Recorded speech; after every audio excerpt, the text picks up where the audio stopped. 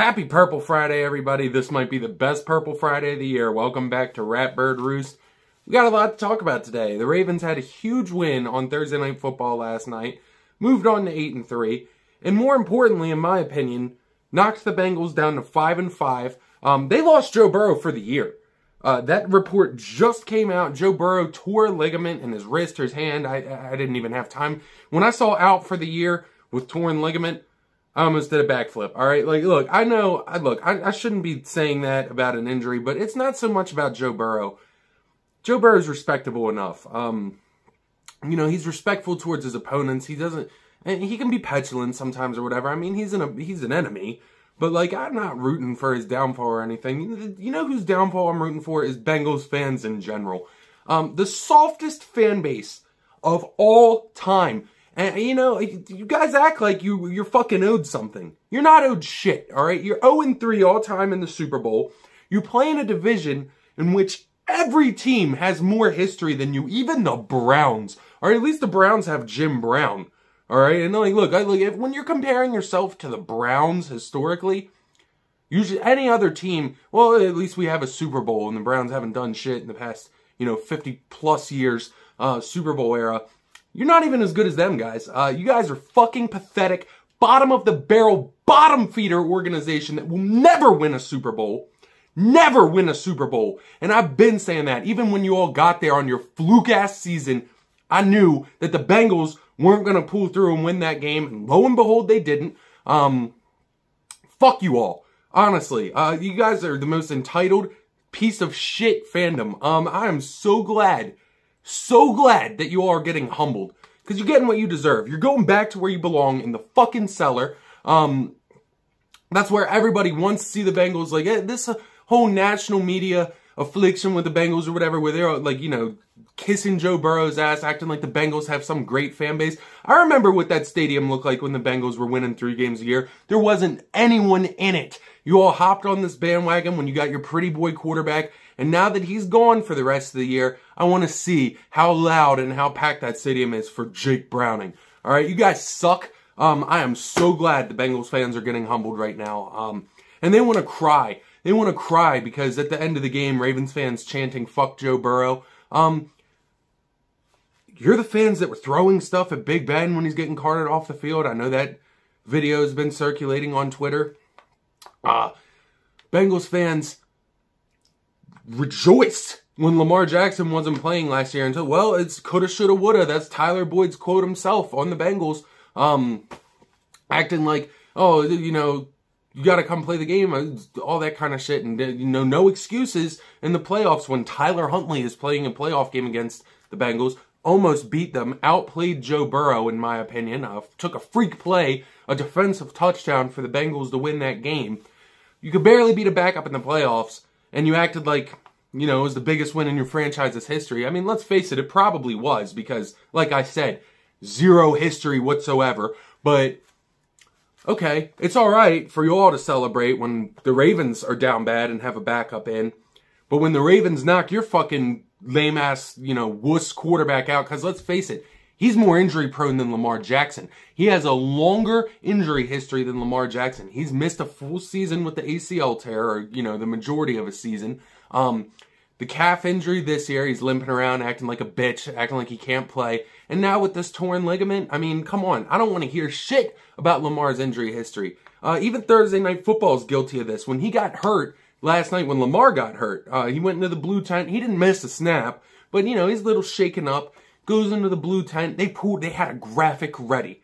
They had a graphic ready showing you, detailing his injury history. But they didn't do that for Joe Burrow, and he has a more extensive injury history than Lamar Jackson. I'm not going to say it. I think we all know it. There's an obvious reason why this is happening. It's not fair. The NFL pushes this agenda all the time. They want those guys that they can, put on a pedestal and, market and everything. And I don't know why they don't do it. Well, I do know why they don't do it with Lamar. But, it's just not right. It's not fair. And I'm fucking sick of it. I'm so sick of it. It's time for Lamar to get the love he deserves. Because he comes out, he's playing at an MVP level this season. Had a great game last night, in my opinion. Didn't really need to throw the ball that much, but when he did, he was on his, hitting his targets. Odell had his best game as a Raven. Looked like vintage Odell, had 100+ receiving yards, made some Bengals defenders look silly. Gus the Bus, touchdown machine. In the past 5 games, he has more touchdowns rushing than any other team in the NFL. Gus himself. Nelson Aguilar's little flip into the end zone last night. That was a great play and everything, but they called a BS hold on Odell that took away the Zay Flowers touchdown. But the Ravens still capitalized on that drive. But, just everything about the game I thought was pretty good. And, the Bengals fans' tears are the best part of it. I really don't have any sympathy for that organization or their fans. Like I said, they are entitled. They think that something's owed to them because they've sucked long enough and they got this #1 pick. Look, nothing's owed to you all. And you're never going to get it. So you might as well stop crying about it. I might be a little animated today, but, it's a little bit, it's vindication for Ravens fans. I'm so sick of having the Bengals placed ahead of them in, power rankings and stuff like that the past couple of seasons. They were never better than the Ravens. The Ravens were just injured. It's so nice to see them finally go back to where they belong. I held the Browns in higher regard than them in the past couple of years. I hold the Steelers, I hold Kenny Pickett's tiny little hands in higher regard than them. At least the Steelers are a well-coached team with a good defense. The Bengals are undisciplined. They have dirty players. That win didn't come without a cost. Mark Andrews, we lost him for at least the rest of the regular season. I saw some reports saying he could play in the playoffs. I mean, I don't know. But they're undisciplined. Logan Wilson on their team, he hurt Lamar, Mark Andrews, and Odell last night. It was the same guy, and he's a dirty player. He has a history of being dirty. Just go back to week 2 when the Ravens played the Bengals. He had a dirty play. They've always been this way. They're the team that had Vontaze Burfict. And it just seems like it goes with this team, in different eras. They've always been dirty. They've always been the ugly redheaded stepchild of the fucking division. And, they think that they should win it, and and they just always fuck it up for themselves, or, something like fate comes in and tells them, no, you're the Bengals, you're not going to win. And to me, it's beautiful, because we need teams in the NFL like that. We need doormats in the league. If every team had a Lombardi trophy, they wouldn't be as special. And if the Bengals got one, I feel like the Lombardi trophy would be devalued if the Bengals ever touched a Lombardi trophy. So, I mean, it's good that another year goes by where their fans get crushed. It's just, as a Ravens fan, it's beautiful. And all these Bengal tears that I'm seeing, they're delicious. Nice and salty. Just how I like them. And, I'm very happy the Ravens laid the smackdown on them. Enjoy watching Jake Browning for the rest of the season in Cincinnati. Now you know how it feels. And you guys, you're never as good as the Ravens, like I said. But now you had some false sense of reality where the Bengals were one of the best teams in Joe Burrow versus Mahomes and all this kind of bullshit. And welcome back to planet Earth. The Ravens are the team in the AFC. I feel like if the Ravens played the Chiefs right now, they'd beat them.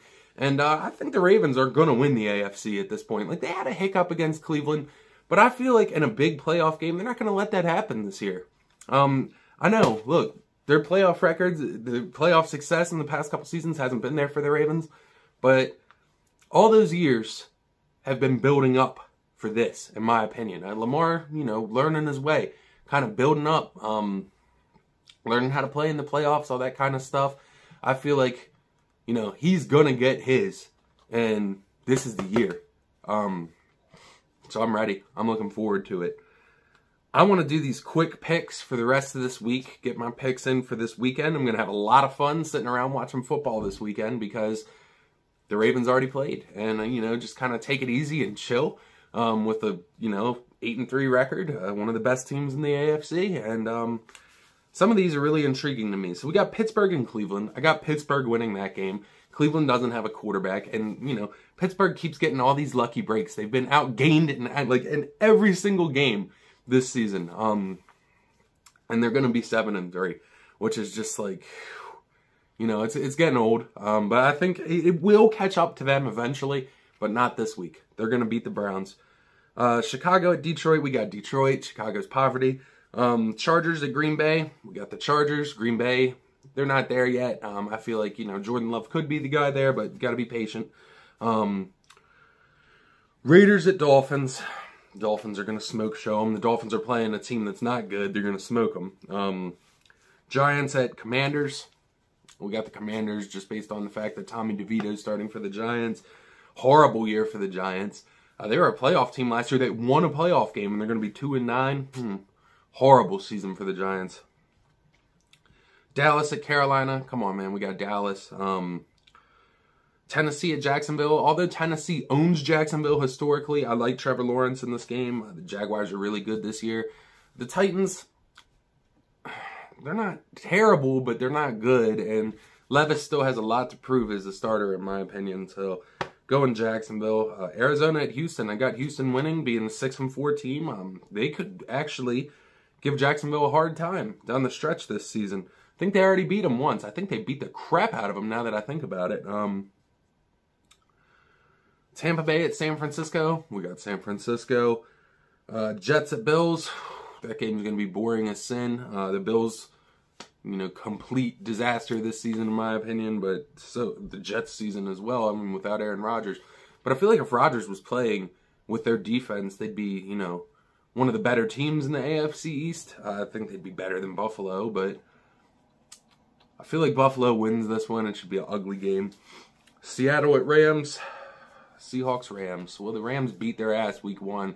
I feel like the Seahawks are a pretty good team, and they should get a little bit of revenge on the Rams this week.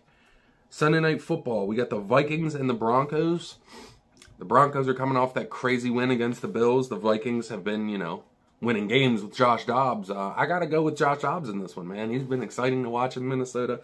I'm going with him. Game of the week's Monday Night Football, Super Bowl rematch, Eagles-Chiefs. I think the Chiefs, there's something off about them this year. Like, they've been winning, sure, but there's something off about the Chiefs. They're not the same team as they were last year. They're not as good. The Eagles aren't quite the same team either, but I still feel like the Eagles are better than the Chiefs. I picked the Chiefs to win the Super Bowl last year. I'm going with the Eagles this year in the rematch, the regular season rematch.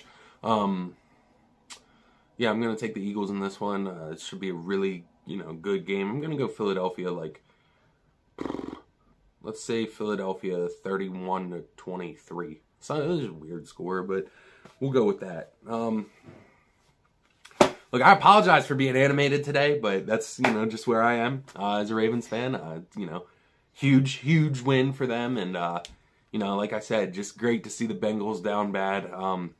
And I don't wish, you know, for people to get injured or whatever. I mean, I honestly would have rather Burrow played the entire game so they didn't have as many excuses. But the fact that he is out, I'm really glad Bengals fans are hurting over it. So, yeah, fuck them. I really don't have any sympathy for them. That's all I got for today. I hope you all have an awesome weekend of watching football. And, yeah, I'll be back here on Monday. Talk about some of the games this weekend and start to look at that Ravens-Chargers game. I haven't even thought about that yet because I'm living, you know, the Thursday night game still. But once we do get a little bit closer to that Ravens-Chargers game, that ought to be a fun one to detail. Be sure to like, comment, subscribe if you're a Ravens fan. If you're a Bengals fan, be sure to cry a little bit extra for me today because, like I said, the salty tears, they're delicious. And I'll see you all on Monday. Peace out. Have a great weekend.